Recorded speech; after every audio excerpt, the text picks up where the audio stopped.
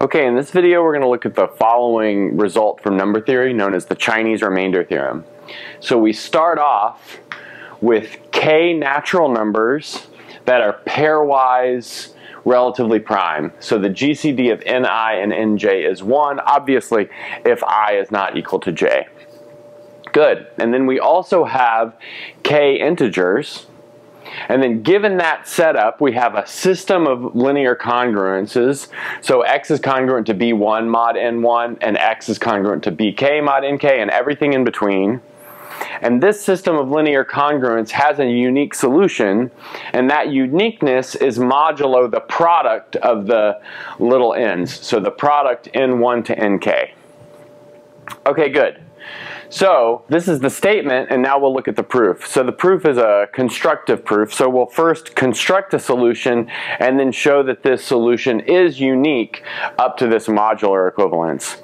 So the first thing that we want to do is consider the following numbers.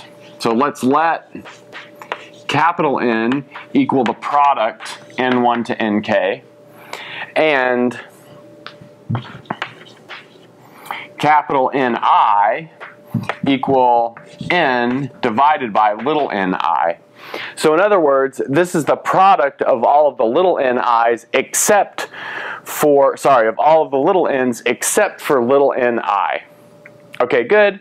And now we first make the claim that the GCD of capital Ni with little ni is 1. So let's do that. So little ni, capital Ni is 1. Okay, good. So let's suppose that D divides little ni and D divides capital Ni. Okay, good. And then,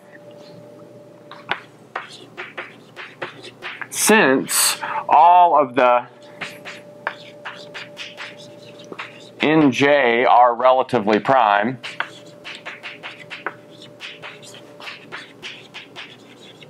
that tells us that D must divide one of the components of Ni. In other words, it must divide one of these little n's that is not little ni.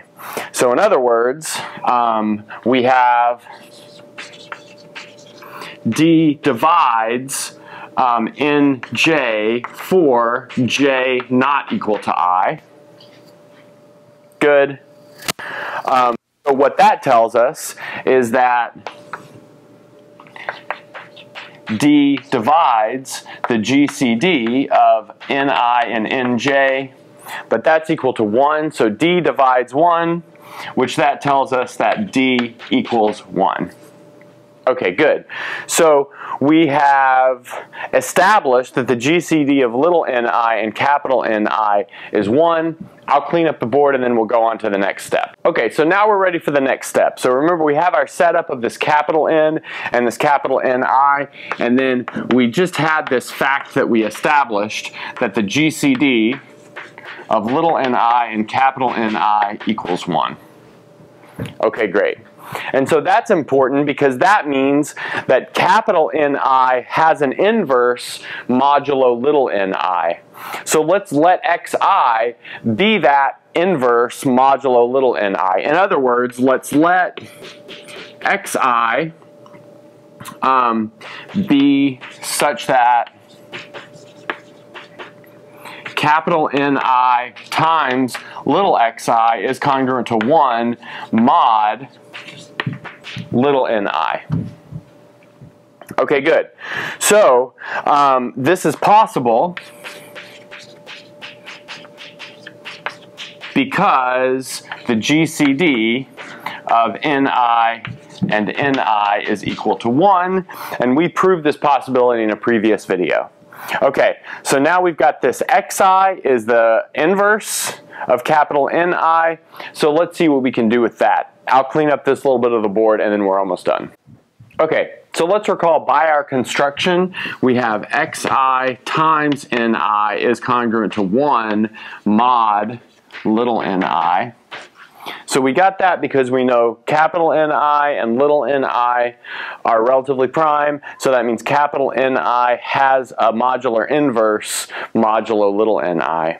So that's good to notice. And let's also notice that if we take capital Ni times xi, that's going to be congruent to 0 mod nj for I not equal to j. Okay, so let's think about why that is true. So recall that capital Ni was the product of all of the little n's save little ni, which means it is a multiple of nj. Good, so since it's a multiple of nj, it's congruent to 0 mod nj. And now recall, this is happening for all I and j between 1 and k. Okay, good. So the next thing we want to do is consider the following. So let's consider this number. So x, which is equal to capital X1, capital N1, B1, where these b's are coming from the right-hand side of these modular equivalences. So plus x2 into b2 plus up to xk, capital NK, little bk. Good. Now let's consider this modulo ni. Good. So if we consider this equivalent mod ni, then every term here where the subscript is not equal to I will be 0 from this observation we made. And every other term, well, the x and the n's will be 1, leaving us with just b. So in other words, we'll have 0 plus xi ni bi plus 0 plus 0 mod little ni.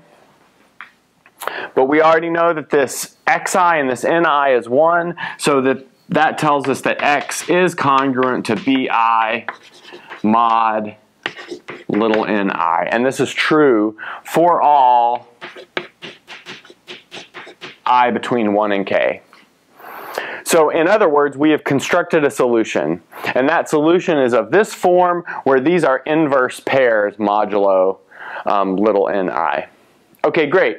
So that's the existence part of the solution. Now we want to look at the uniqueness part of the solution. So I'll clean up the board and we'll do that.